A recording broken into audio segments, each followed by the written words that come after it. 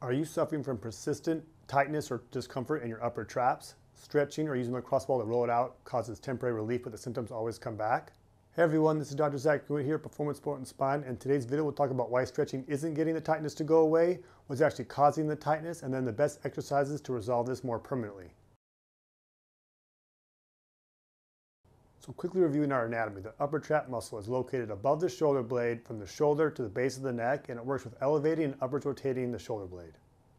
Now this is one of the most common chronic conditions affecting the neck and shoulder, and it's characterized by pain, tightness, and tenderness with palpation over the upper trap muscle, and it's reported that it affects up to 38% of desk workers. So what is causing this pain or discomfort that you're feeling? Well, if you look at these research papers, it shows that there's actually changes to your muscle fibers, there's actually a decrease in blood flow for a variety of reasons, and then there's a lack of strength and capacity.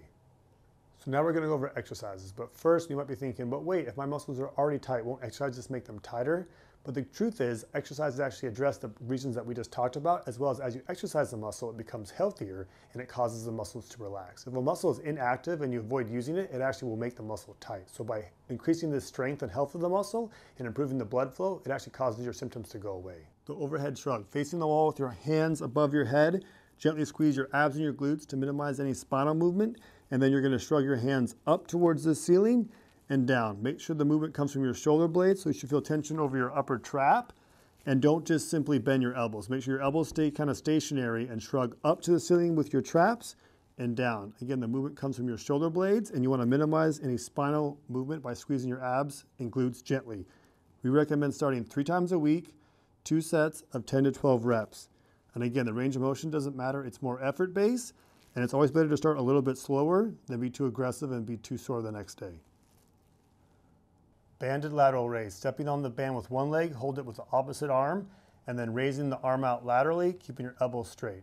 You should feel tension over this trap and this deltoid, and again, there's no right or wrong range of motion, it's more effort, so reach up as far as you feel comfortable and down. We recommend 3 times a week, 2 sets of 10 to 12 reps, and again, you may need to increase this or decrease based on your current fitness level, please do so. Some people may find it more comfortable to turn the wrist this way. If so, please do. And again, if it's a little too challenging at first, step farther away on the band and decrease the resistance.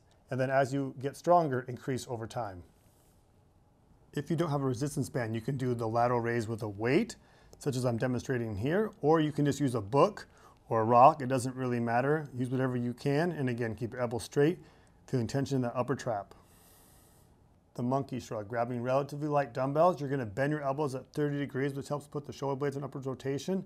And then using your shoulder blades, you're going to shrug up towards the ceiling and down, feeling some gentle dull tension in your upper traps. Same sets and reps apply as the previous ones, and again, adjust to your current fitness level if needed. Again, you should feel tension in your traps and not your neck. Again, try to minimize any elbow bending, so the elbows stay bent, and then just shrug up and down to your current tolerance. So if the overhead reach gets too easy, you can place weights in your hands, and then again, just keeping your glutes and abs squeezed. You can press your hands up and down, and again, this increases the intensity.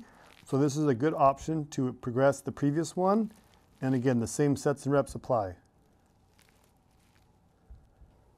So these exercises are super effective at addressing this condition, but again, dosage does matter. If you start off at 2 sets of 10 and you're sore for 3 days, that's simply just too much. Right exercise, just wrong dosage. So again, wait till you're back to baseline and then start something like 1 set of 8 or 2 sets of 6 and then progress from there. Thank you so much for watching our video. This is a very stubborn condition and these exercises will definitely help you. If you did find this video helpful, please like the video and subscribe to our channel.